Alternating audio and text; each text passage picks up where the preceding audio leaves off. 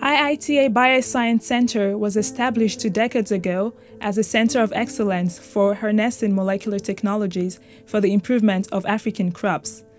We focus on cassava, yam, plantain and banana, maize, cowpea, and soybean, which are the IITA mandate crops, as well as other minor but important crops.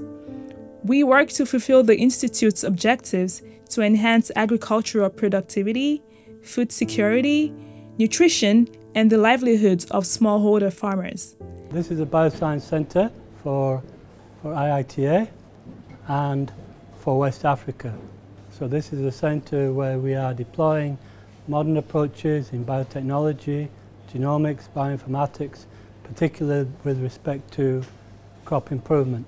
So it acts as a center, of course, for IITA work, but also as a center for other universities, national programs within West Africa.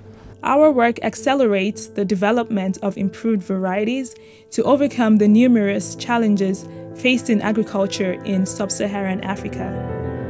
The Bioscience Center serves as a center of excellence, center of access, and center of capacity development. So we're a center of excellence, of expertise, but we're also a center of access, linking ourselves and our partners in West Africa to advanced research institutes and to the private sector services globally.